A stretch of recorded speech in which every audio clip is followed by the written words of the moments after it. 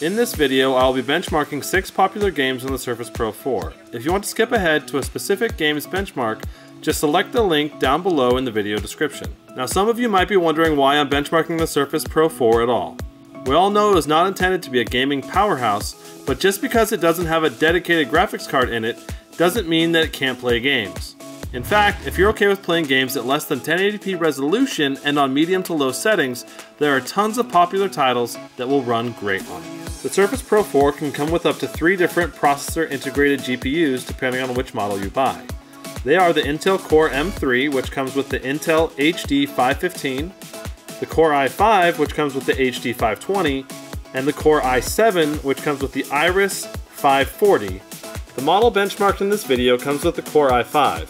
Keep in mind that if you get the i7 version, it will come with the more powerful Intel Iris 540. That's it for the overview. Let's get to the benchmarking. Counter-Strike Global Offensive has rapidly grown in popularity since it was released 3 years ago.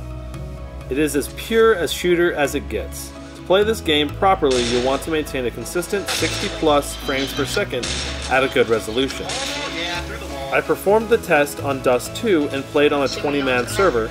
The resolution was set at 1440 by 900 with textures on high and everything else on low. The result was actually pretty impressive. The Surface Pro 4 managed to average about 60 to 90 FPS with occasional dips below 60 because of lots of smoke or lots of players being on the screen. Overall, I was very impressed and except for a couple dips in frame rate, enjoyed it very much. Next up, Rocket League. If you haven't tried this tasty ball of goodness, you should. It's a fantastically simple yet complex soccer game where you drive cars and try to score goals.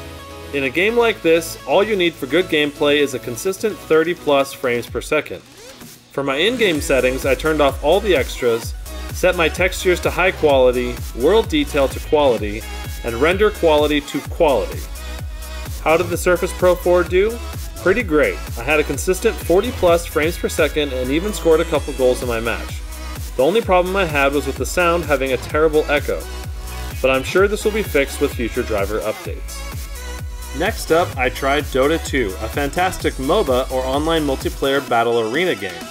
Recently, Dota 2 went through a revamp because of the addition of the Source 2 engine. It will be interesting to see how the Surface Pro handles this game for this reason. The graphics settings were set to 1440 by 900, texture quality to high, 100% render quality, world lighting on, and everything else turned off. I was pleasantly surprised with 50+ consistent frames per second. The Surface Pro 4 certainly didn't have a problem running this game, and it would be possible to bump the graphics quality up a bit more and still have smooth gameplay. Skyrim is a classic RPG that absolutely dominated machines when it first was released. Now, however, even the Surface Pro 4 can play it quite well. As you can see, I ran it at 1440 by 900 with all graphical settings turned to low, except for textures turned to medium. The Surface Pro 4 averaged between 50 and 60 frames per second with occasional dips down to the 30 to 40 range when there were dust and other particle effects on the screen. This is another case where with some fiddling you could probably turn on certain effects and have improved graphical experience while still getting good frame rates. Heroes of the Storm is another fantastic MOBA. Many would say it's the action-oriented MOBA since its game modes promote combat over farming. Before I could play Heroes of the Storm, I had to deal with the Windows 10 scaling issue. By default, the scaling of the application causes the mouse to be trapped in the top left corner because Windows is misreading how big the application actually is on the screen.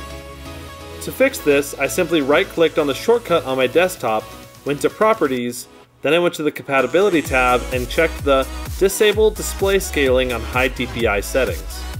For the actual gameplay, my graphics settings were as follows. Resolution set to 1440 by 900, with everything turned off or set to the lowest possible settings except for textures, which I set to high. The result was quite pleasant, with 35 to 50 FPS, providing consistent and smooth gameplay. Last but not least is Shadow of Mordor. This is one of my favorite games of all time. It has a great storyline, a fun open world environment, and fun gameplay mechanics. For my video settings, I tried 2 different resolutions. The first was at a higher resolution of 1368 by 912, and the second was at 912 by 608. Everything else was set to low. The first resolution maintained much more detail, but the Surface Pro 4 struggled to keep the frames coming and only averaged between 18 to 22 frames per second. Despite the low frame rate, the game actually felt pretty playable. The second resolution provided much better frame rates in the 27 to 32 range. I felt Shadow of Mordor did a good job pushing the Surface Pro 4 to its limits.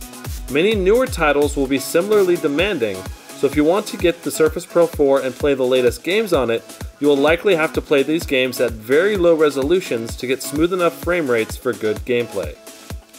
Overall, I'm very impressed with the Surface Pro 4's gaming ability, and I'm sure that the i7 model would perform even better. If you missed our Surface Pro 4 unboxing video, click the annotation or the link below. If you missed our destruction of the Surface Pro the last time we drop tested it, be sure to go check out the Writing Tab, a documentary video. We had a lot of fun making it, and I think you'll have a lot of fun checking it out as well. That's it for this video, guys. Peace out, see you next time.